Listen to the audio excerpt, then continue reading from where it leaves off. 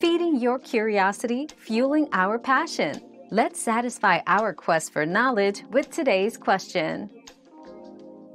Implantation bleeding can vary widely between pregnancies.